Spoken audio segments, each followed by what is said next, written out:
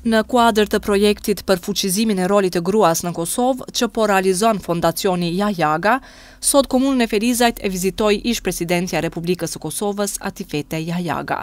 Ajo tha se aktivitetin e parë për këtë projekt po e nis në Ferizaj për të vazhduar më tutje në për komuna të tjera. Me këtë rast, Jahjaga u takua me asambleistët e Kuvendit Komunal të Ferizajt, zyrtare të administratës komunale, si dhe pjesëtare të shoqërisë civile. Ish-presidentja e vendit tha se pozita e gruas në vendimmarrje vazhdon të jetë temë që duhet diskutohet dhe të analizohet nga lidershipi i vendit, prandaj përmes këtyre takimeve synon që të njoftohet nga afër me problematikat dhe sfidat që kanë femrat e komunave për të ngjitur në pozita më të larta shtetërore. Kosova ka bazën më të fuqishme ligjore sa i përket fuqizimit të rolit të gruas, duke filluar nga kushtetuta dhe deri tek niveli i ligjeve apo vendimeve, udhëzimeve të ndryshme qeveritare apo administrative.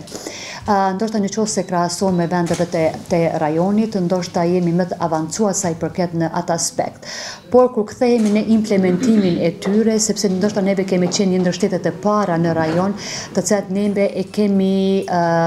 përfshi edhe kuotën gjinore që parashit diku deri në 30% në shërbimin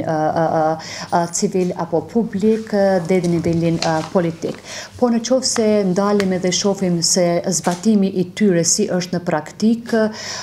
unë shpeshherë kam dhënë edhe kritika shumë të mëdha publike, por edhe për brenda institucioneve që ngecim dhe kemi qalime shumë të mëdha sa i përket implementimit të tyre në praktik. Në qoftë se shohim tani për nivelin komunal, në zgjedhjet e fundit komunale, deri në tani neve kemi pas paku një kryetare të komunës, kurse tani nuk e kemi asnjë kryetare të komunës në mbi 36 komuna sa i kemi në tërë territorin e Republikës Kosovës. Kemi pasur avancim sa i përket asambleve komunale nga 2 legjislaturët e kaluar që kemi pasur,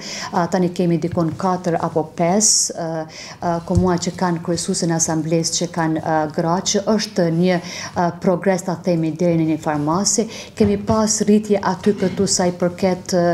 grave asambleiste si në nivelin lokal, po ashtu edhe në nivelin qendror, dhe në qoftë se ndalemi dhe kthehemi dhe shiqojmë si në legislaturat nivelin lokal, po ashtu edhe atë qendror, faktikisht në qoftë se i shohim listat, sepse në shumë të në rasteve tek unë është mundu që të dominoj ai apo tentohet të bindin që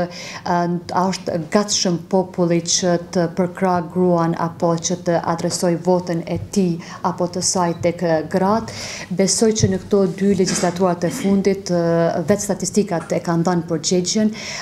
që gratë kanë rezultuar që të jenë më të votuar sesa meshkujt në 2 legislaturat e fundit. E kështu që unë e them që populli është i gatshëm, për mirë, por neve kemi shumë punë ende për brenda vetë institucioneve, qofshin ato qendrore dhe qofshin ato lokale. Një koqirja këtij takimi, kryesuesja Kuvendit Komunal të Ferizajt, Kristina Gashi Bytyçi, duke e falenderuar ish-presidenten Jahjaga, u zotua se gratë e këtij institucioni do të punojnë në vazhdimsi për ta ngritur vedijen e shoqërisë në këtë aspekt dhe rolin e gruas në procese të ndryshme vendimmarrëse. Ku ke lënë shumë shembuj të mirë dhe po vazhdon në avancimin e rolit të gruas dhe fuqizimin e rolit të gruas si në shoqëri, po ashtu edhe në institucione. Pjesa tjetër e takimit vazhdoi në formë të bashkëbisedimit me çrast gratë asambleiste, por edhe pjesëmarrëset e tjera kanë adresuar çështje të ndryshme. Ndër rekomandimet që u potencuan këtu ishin lobimi më i madh nëpër parti politike për t'i dhënë vendin e duhur gruas, arsimim më i madh dhe këmbgulje tek vetë femrat, si dhe organizimi i sa më shumë aktiviteteve që sensibilizojnë opinionin për adresimin e votës tek gjinia femrore.